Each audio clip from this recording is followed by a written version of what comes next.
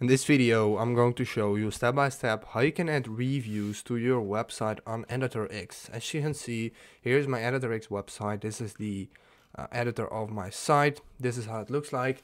And we can't actually import reviews without an app. We can't do it only on Editor X. You need to go to the link in the description. This will bring you over to Elfsight. This is where you can create an account, and we can create widgets that we can then put on our site. So let's type in reviews right here. As you can see, I've already done that.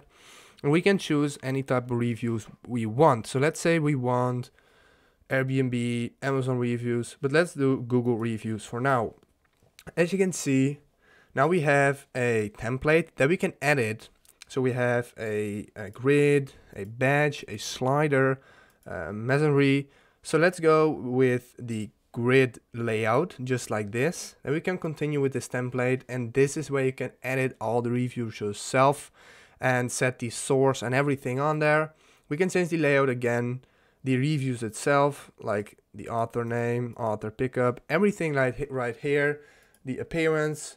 So as you can see, the color will change just like that. You get the point. You can just change this however you want. So now we can hit save at the top. And now what we need to do, let's select light.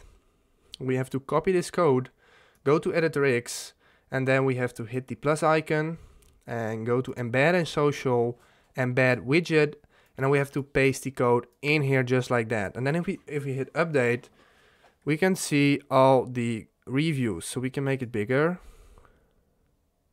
Here will be all the reviews, and as you can see, because for me it is now empty because I haven't actually added any reviews. This is just the template, but if you have actually added the reviews on there, then they will appear right here. If this helped you out, please leave a like, please subscribe, and see you next time. Have a good day.